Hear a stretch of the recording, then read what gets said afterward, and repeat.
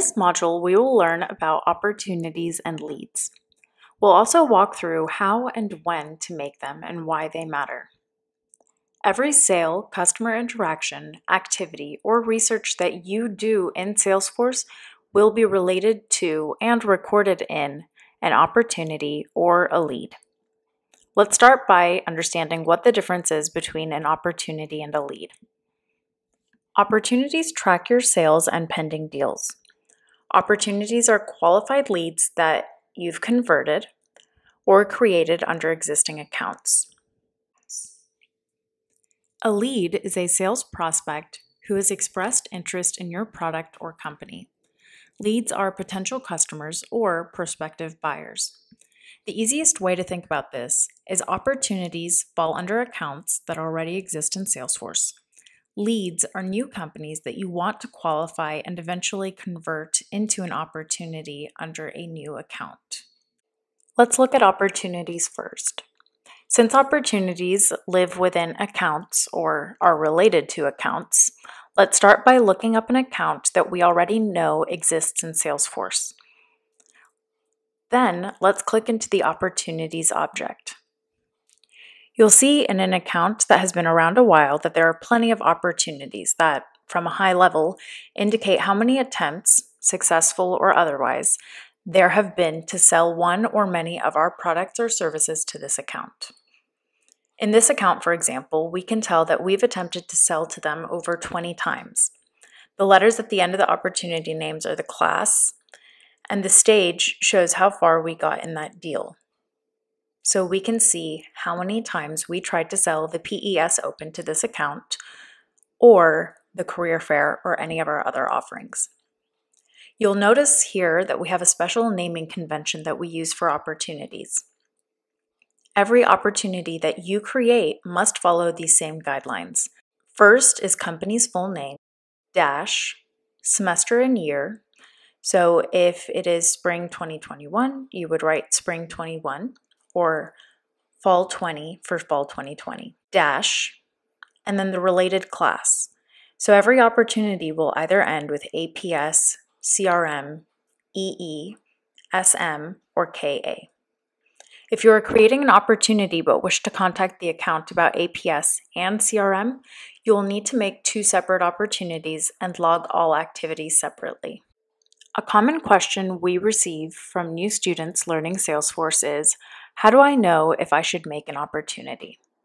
Well, before you contact new or prospective customers, you should always check if they exist in Salesforce. To do so, all you need to do is hit the search tab at the top, enter the name, and see if anything pops up. If the account already exists, then you should see if you can claim, split, or trade for the account.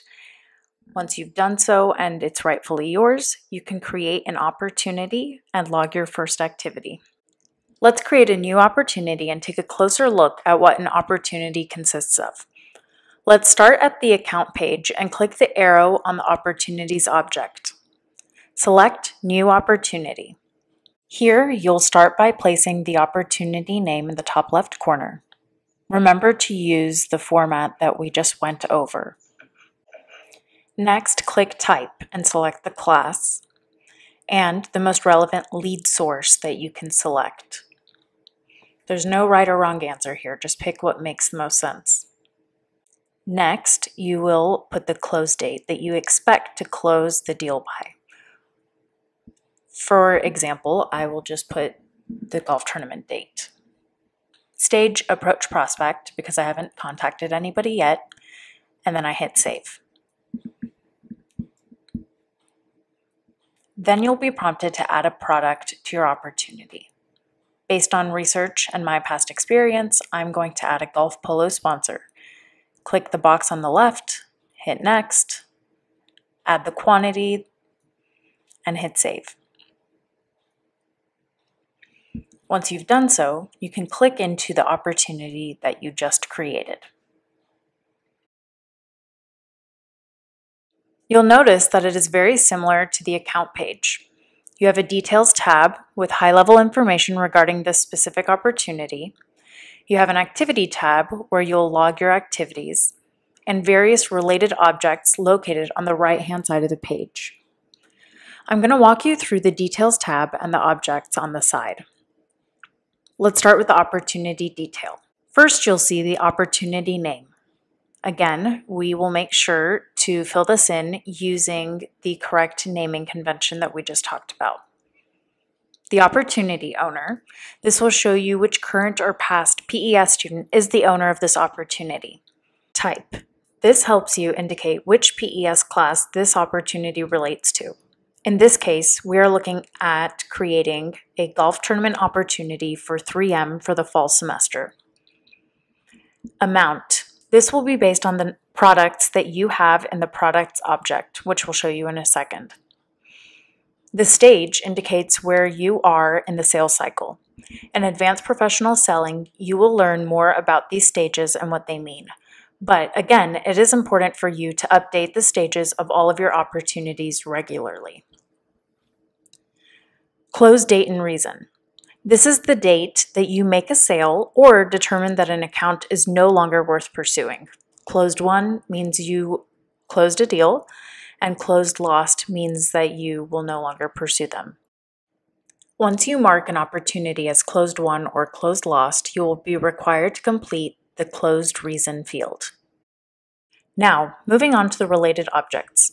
You can access them on the right side of the page or by clicking the little shortcuts on the top in the block called Related List Quick Links.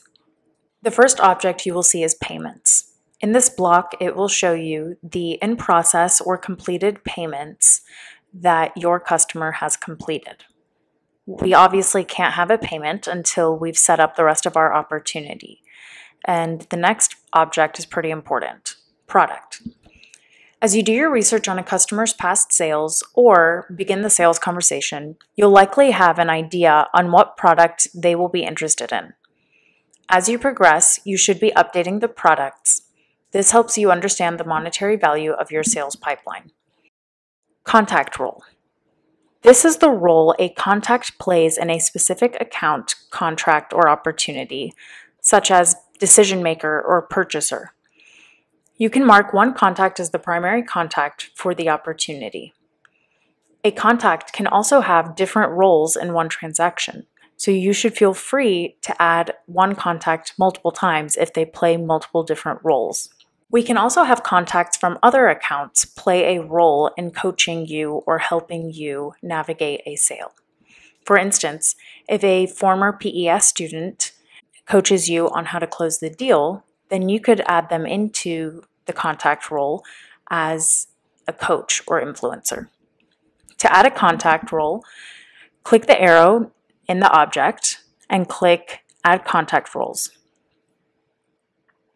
Search for the contact that you are referring to.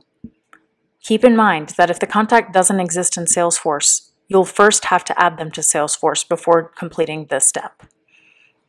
Search for a person, click on their name, and then hit Next. Once you've done so, you can click the block next to their name, listed as role, and select what role this person serves in this opportunity. At the top, you can edit who the primary contact is for this opportunity, keeping in mind that your primary contact may also have different roles in the organization. Once you hit Save, your contact role will then be updated. The last object I want to talk about is Notes and Attachments. In this area, you can upload different files, graphics, images, or signed agreements from your customers. It is your responsibility to load these items in so that we can keep track of these items in the future, even after you depart from PES. So now at a high level, since we know what opportunities are, let's talk about leads and when you should create them.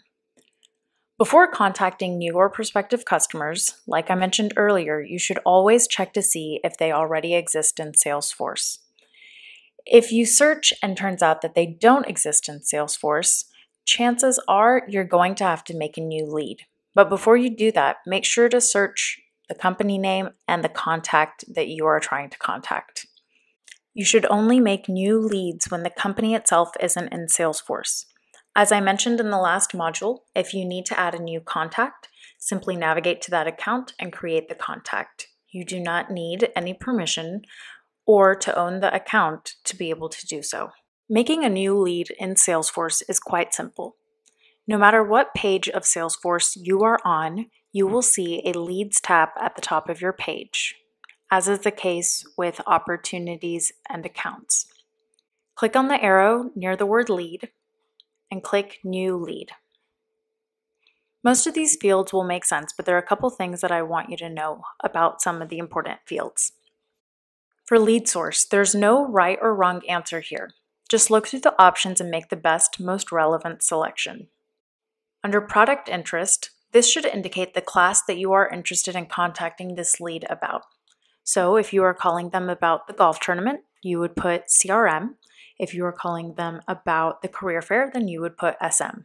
Under lead status, there are quite a few options: open, researched, contacted, qualified, and unqualified. Make sure that you are updating the status on each lead similar to your opportunity stages as they change. If you have yet to contact an organization but you've looked them up, then they should be listed as researched. If all you've done is contacted them, but you haven't quite determined if they are a good option for us, then you should leave them at contacted. That being said, there are 5 required fields that you need to be able to qualify your lead.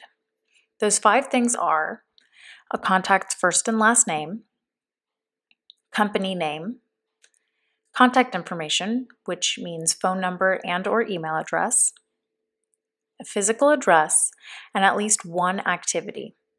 Once you have completed these 5 fields, you can change your lead status to qualified.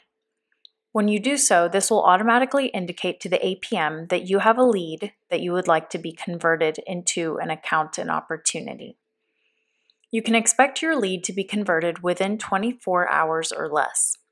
Once converted, your lead will then become an account with an opportunity that houses your activities.